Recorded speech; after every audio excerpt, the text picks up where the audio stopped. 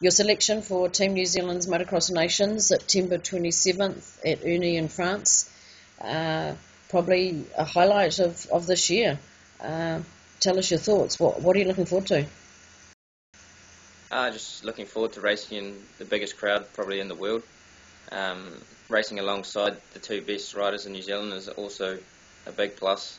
And trying to beat them is even better. But yeah, I look forward to just racing against the best in the world and having a good time overseas in France, and hopefully we get a little crowd of New Zealanders over there and flying our flag for us and cheering us on. So that's pretty exciting. Main.